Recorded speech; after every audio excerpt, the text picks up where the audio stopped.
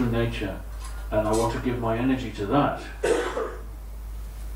then if I do that, okay, so then I find myself, I come to the Hare Krishna temple and I listen to the philosophy and I chant and I think, yes, this is really nice, and then all of a sudden I find myself in the kitchen cutting vegetables and washing pots, or out on the street distributing books, and then being asked how many books did you distribute, how much money did you collect, and so on.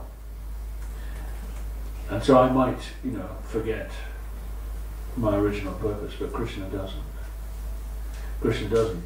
And even if, in the course of time, Arjuna asks Krishna in the Gita, he says, what happens?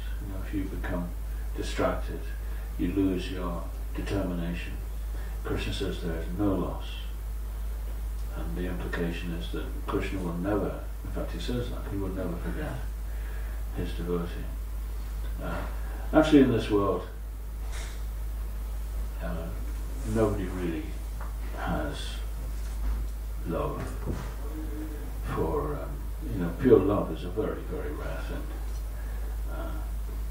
So if we can get even a little love for Krishna, that's already more powerful than anything else that we might feel we have. Any attachments, they fall away very quickly. And I always remember hearing, when I was a new devotee, I heard just one line of a lecture. Prabhupada said, in the beginning, you may just offer a little to Krishna. Krishna says, offer me a fruit or flower or water.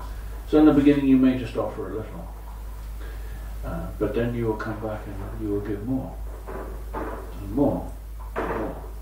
And this is how the process unfolds. So it is easy. You said, what's the easiest way?